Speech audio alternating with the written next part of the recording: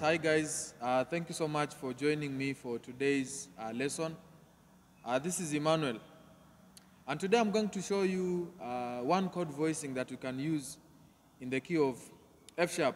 Yeah, so we know the F sharp major scale. F sharp is number 1, G sharp number 2, A sharp number 3, B number 4, C sharp 5, D sharp 6, F7, F sharp 8. Yeah, so the first voicing I'm going to give you, I'm going to play a suspended chord and then I add the 7th. I add the 7th on my right hand. So this is F sharp suspended 2. I'm going to add the 7th. But now I'm going to play an inversion. So I'm going to take the 7th and I play it as the first note. So I'll do this on my right hand, and then on my left hand, I'll do 1 and 5. So this is the first voicing. You can use this chord as your one chord, as your one chord, as your one chord. And the key of F. So you play a sus, you add the 7th, and then you do an inversion. And then you play 1 and 5. So you can use this as your one chord to create tension, Yeah, so I have 7, I have 1, 2, and 5. Right hand, left hand I have 1 and 5. So that is the first voicing. Now the second one I'm going to play a major 9 chord. I'm going to play a major 9 chord. So major 9 chord, there are so many ways you can voice major 9 chords. So maybe I can give you 1 or 2.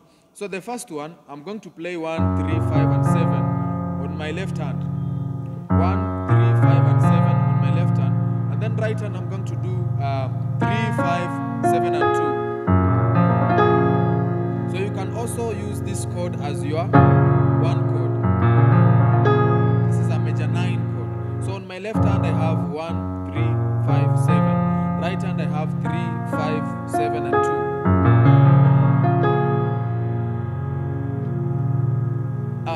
The other major 9 chord that you can use, you can play 1, 3, and 5 on your left hand, and then on your right hand, you can play 2, 5, and 7.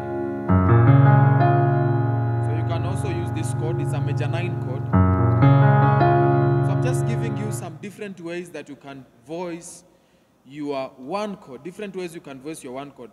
The last voicing, maybe for today, you're going to play a 1 and a 5 on your left hand.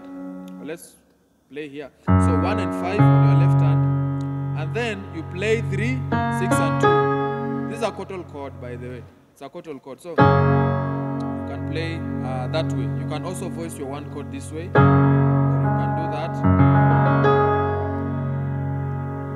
So left hand you have 1, 5. Maybe you can add the 2, and then right hand you have 3, you have 5, and you have 2. Use this as your one chord. You can use this as your one chord. Yeah, so that is just how you can voice your one chord so that it can sound a bit advanced and also tensional. Yeah, so subscribe for more tutorials. Thank you so much.